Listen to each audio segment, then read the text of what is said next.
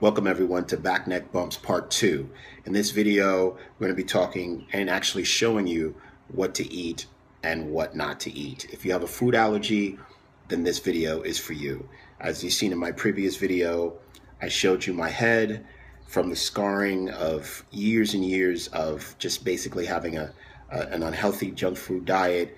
And over time, I found out that I was allergic to wheat and gluten specifically, and I had developed these coin-sized bald spots on the top of my scalp, and I was itching, and there was a lot of breakouts, and I didn't even know what was causing it until I realized that there was something wrong with my diet. I had at the time started juicing, and I had eliminated a lot of the unhealthy grains, and just by sheer accident, after tons of doctor's visits, after tons of injections, antibiotics, topical treatments, expensive treatments, seeing 4 or 5 doctors, no doctor ever said to me, "What are you eating? Upgrade your diet, change your diet."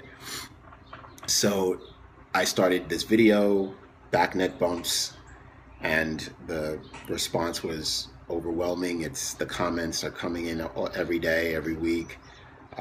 People are sharing their trials, their tribulations, and their testimonials too. They're seeing the change. They're seeing their skin clear up, and that's great. And I've doing this video now because I've been getting a lot of questions in terms of what to eat, what exactly should your menu look like. So this video I'm going to show you is just me going shopping and showing you exactly how I actually go through that process. Now, most people, I think at the end of the day, are aware that not, for example, I use the example of not everyone is lactose intolerant. Some of you can drink milk, some people are allergic to peanuts, and this is a food allergy video. But I think at the end of the day, you should always listen to your body, listen to the feedback. I've done a series of other videos about this. Listen to the feedback that your body is providing. So the feedback comes in the form of your skin, and that's what the Whisker channel is all about. But feedback can come from your nails, feedback can come from your hair, feedback can come from your sleep. Feedback can also come in the form of how you go to the bathroom. Number 1 and number 2, it's kind of important. So there's many different ways to see, okay, what am I feeling? How am I feeling? And is the food I'm eating, is the lifestyle I'm living healthy? So this is a video that should be taken sort of holistically. So yeah, that's the purpose of this video, and it's not only to show you what foods to eat, but which foods to avoid. So join me, Back Neck Bumps 2. So I visited 2 grocery store chains. As you can see, this one is the regular chain, but I also visited a Whole Foods, and you'll see pictures from that coming up. But all grocery stores pretty much have the same layout. The first thing you'll see are the fruits and the veggies, and you can see from these images here, and you'll eventually run into the meats and the produce. But all of this stuff that you see here, eat as much as humanly possible. Lots of fiber, lots of nutrients, lots of vitamins. Avocados, that's the great fat. But you'll see that every aisle will have all of these sort of processed foods. Whether you're in a grocery store chain or a regular type chain or any grocery store, you'll see that they will have these aisles that basically comprise foods that are lightly processed to heavily processed. Now, these are the aisles, like, for example, the cereal aisles. You can see the vast amount of food in one aisle is cereal. But the first thing I do, as I say, is I go into the ingredients. I flip it over. And as you can see, many of them contain wheat, and that's what you want to avoid. A lot of them say whole wheat, whole grain, whole oats. These are words that are impressionable to us because we think they mean good. but if you have a food allergy, you should watch out for them. Now, these are the whole food images of cereal, and you can find other options that are gluten-free, but again, you still have to read the ingredients. Look at how the ingredient list is so much shorter on foods that are minimally processed. At some point, it's a cereal. It has to be processed. The raw materials, that is, have to be processed to make an actual cereal. But if you look at the ingredient list and it's paragraphs and words you can't even pronounce, look at this. There's a lot of stuff here. Now, there's a lot of ingredients in it, but the general rule is that the fewer ingredients, the better off you'll be. Now, don't be too concerned with the flashy claims on the cover. That's the marketing. But flip it over and look at what's in it. And you can actually count in some of these brands the ingredients. Of course, bread sections, stay away from all kinds of wheat, gluten. I mean, it's bread. If you were to make bread on your own, you would only need 5 or 6 ingredients. But look at this ingredient list. So all of these processed breads, even in your Whole Foods and even in your great quote unquote organic, there's a lot of stores that popping up. They'll jump on the bandwagon and say they're green or organic. And this is my favorite place in Whole Foods because this is like the treats in a sense. If you're gonna eat grains but you're allergic to most grains, they have their dedicated gluten-free stuff. And as you can see, look at how many ingredients.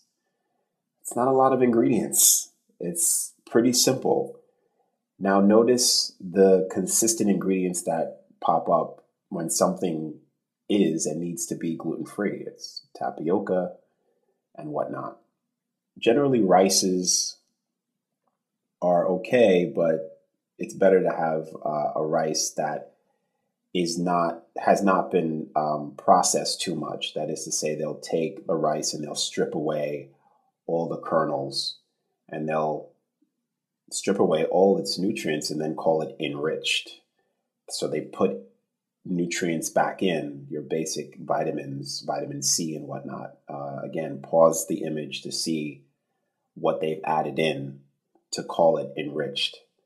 But going with the brown rice is better because it's minimally processed.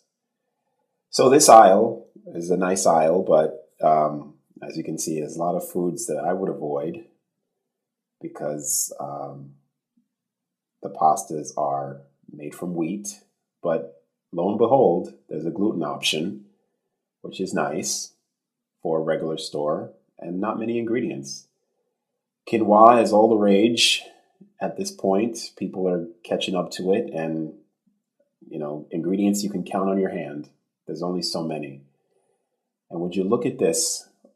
The ingredients here, let's see, 2. We can almost say that's 1 ingredient for pasta because everything needs water to be processed at some point. So water is technically an obvious ingredient.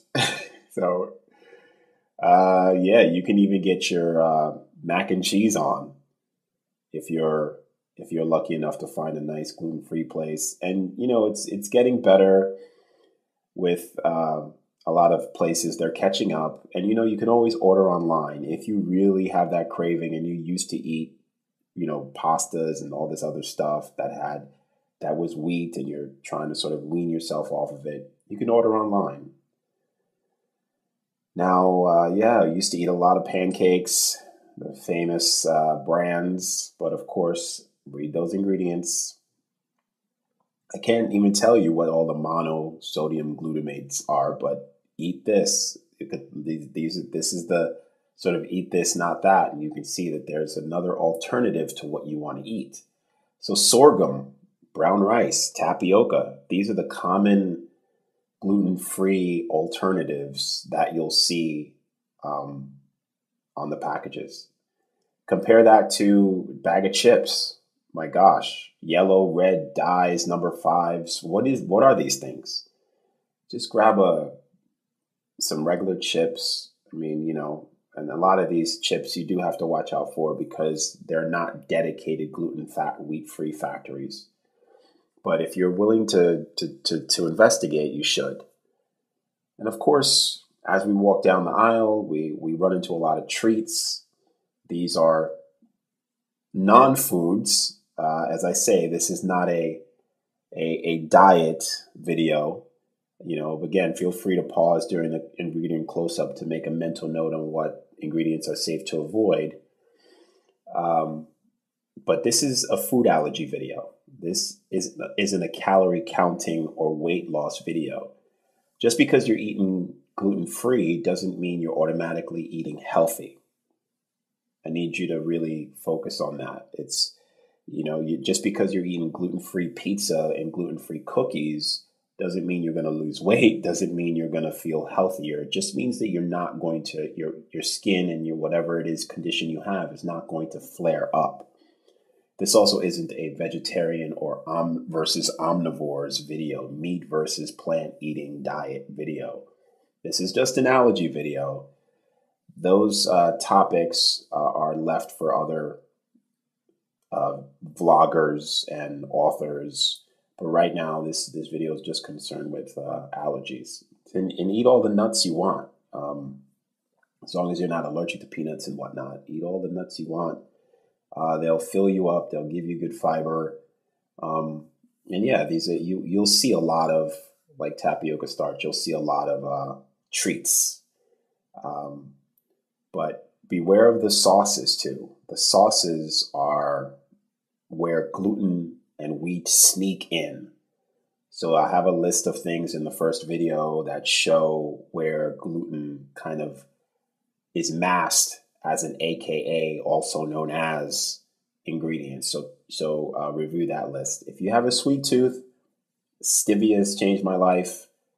I hope it's not going to be like go the way of aspartame, but stevia is great if you can stomach the taste.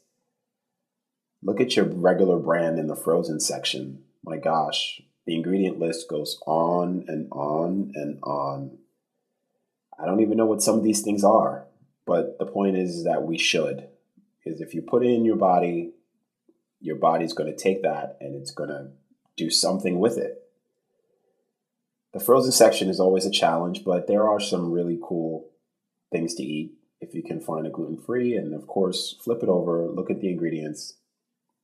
You know, at the end of the day, your diet needs to be balanced by veggies. You know, of course, dining out can be a challenge too. So look for the GF gluten-free labeling on menus or ask for an ingredient list just to be sure. You know, just ask them. It's a little bit of a pain. You know, you don't want to be that person who's persnickety and picky, the picky one at the table, but I've gotten over it. And restaurants are recognizing it because people are also recognizing that they are intolerant. Of course, as I said in my first video, pizza this is the brand I'm in love with, and you can see their ingredients. And not all the things that are actually prepared food that look healthy are free of the wicked gluten, as you can see. And in your meat sections, of course, you know, eat as much as you want in terms of being GF, but also recognize that there are issues with nitrates, antibiotics. I mean, there's so many bacons, but only one brand I found here is actually no antibiotics and no nitrates. So watch out for that. And even in a big whole food chain, you can eat whatever you want. But again, watch out for the sauces because that's where gluten sneaks in. But I think at the end of the day, listen to your body. You know, we can eat as many treats as we want, like a nice cheesecake, which is very rare to find a gluten-free version.